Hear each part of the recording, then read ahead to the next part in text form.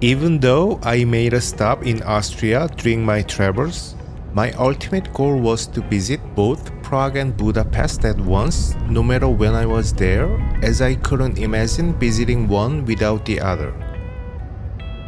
These two cities just felt like they belonged together, and I always had this idea of seeing them in winter because I thought the cold would add something special to their charm. Maybe it's because I've never experienced the real European winter chill before.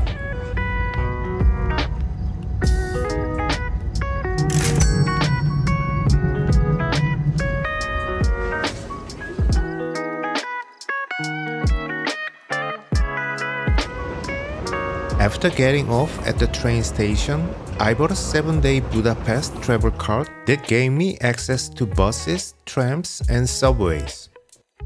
What made it even better was the Budapest Go app, which let me purchase tickets and then use the QR code as my ticket, saving the hassle of finding a ticket counter. Budapest is famous for having the first subway in continental Europe. Although there are newer and more modern lines like this, while heading to my Airbnb, I found myself traveling on Metro Line 1, which happened to be the oldest subway line on the continent.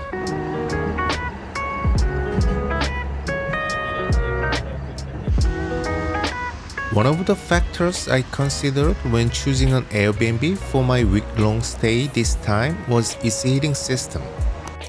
And that's why I went with this place. I really like that I could tweak the temperature in this house exactly how I want it with the Nest thermostat. I spent some time planning out my schedule for tomorrow, and then I ended up falling asleep, still feeling a bit that first day awkwardness.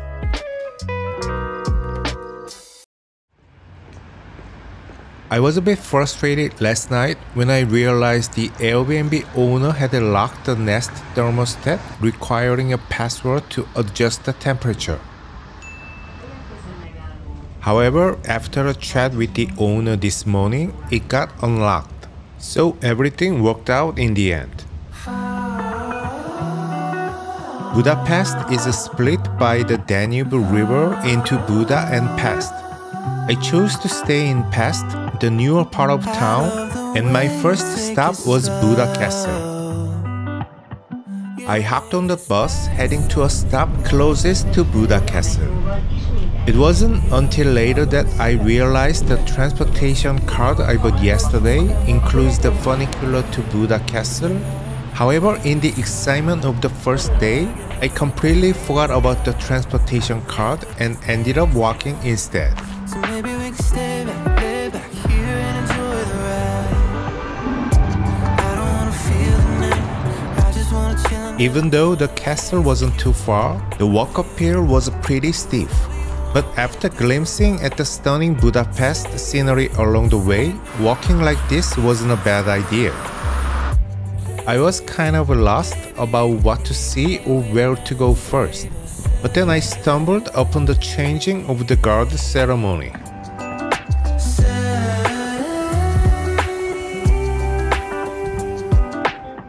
I love the way you take control. There were so many railings around the castle, and they all offered such great views of the past. I gave you the right of way. Now I'm seeing sideways. This spot is like the gateway to Buda Castle, and it looks pretty simple compared to the huge castle. I don't wanna feel the night, I just wanna chill under the northern lights with you. I do whatever you want me to do.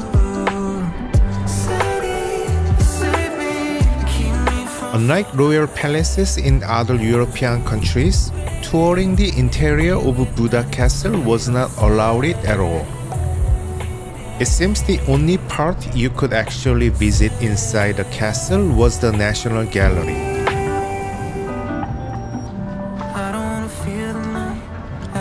To Today's weather is not the best for sightseeing with all these clouds, mixed snow and rain, but the scenery is still pretty amazing.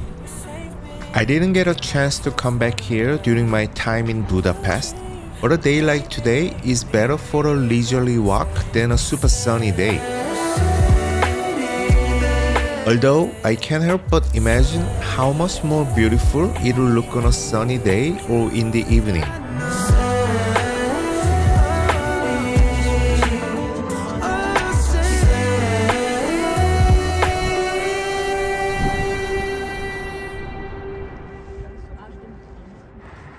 It's given that the weather won't always be pleasant when traveling on snowy or rainy days like today.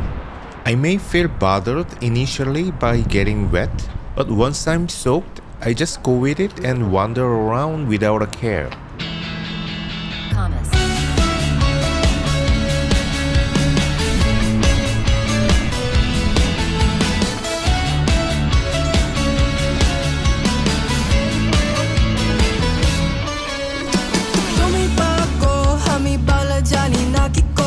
Despite the weather, there was still plenty to see, so I stopped whining about it and just keep on exploring.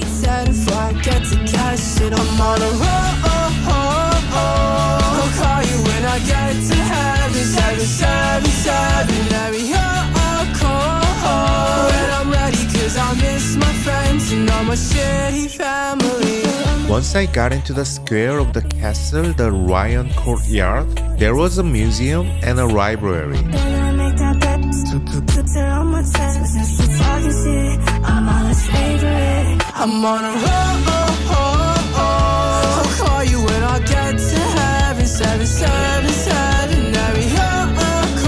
As luck would have it, they were having some anniversary thing, so I got into the library for free.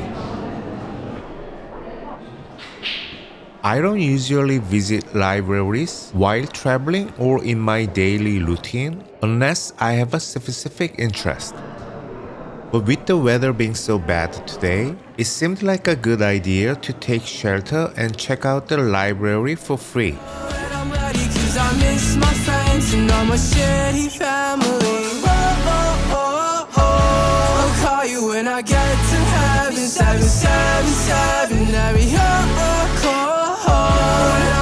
Cause I miss my friends and all my shitty family.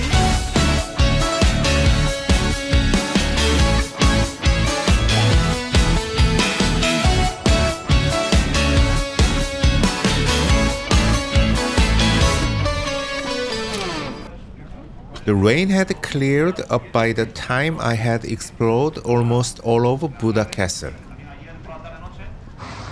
In the Buda Castle district, alongside the Buda Castle, you will find Fisherman's Bastion, known for offering the best view in Budapest.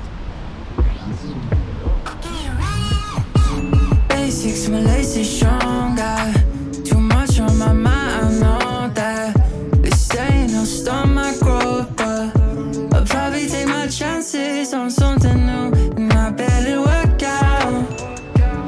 Matthias Cathedral, right across the Fisherman's Bastion, was the first thing I noticed. Do you manage to come down? I say, you know we could do something alone. I was thinking about whether it was worth traveling just to see tourist stuff, even with all the hassle of adjusting to time difference, dealing with money exchanges, getting a SIM card, finding accommodation, and trying foods I might not like.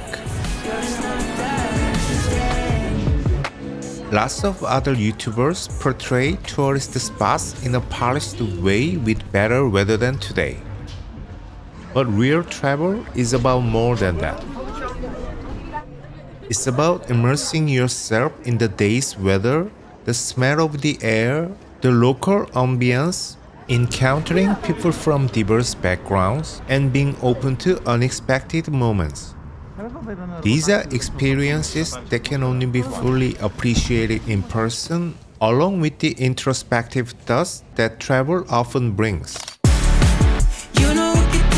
I believe these are the true rewards of traveling.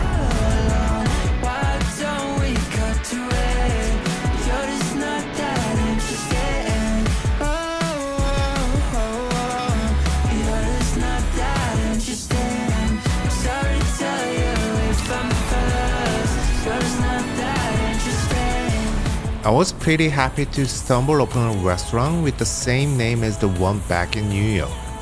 I thought I would grab lunch there, but it was closed. They suggested another restaurant nearby, so I ended up eating there instead.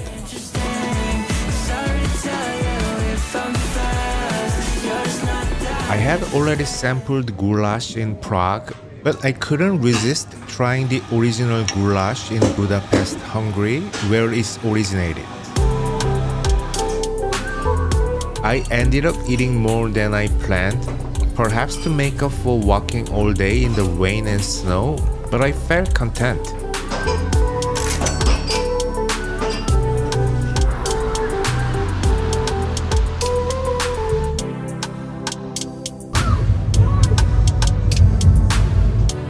After just one day in Budapest, I'm already excited about spending the next 6 days.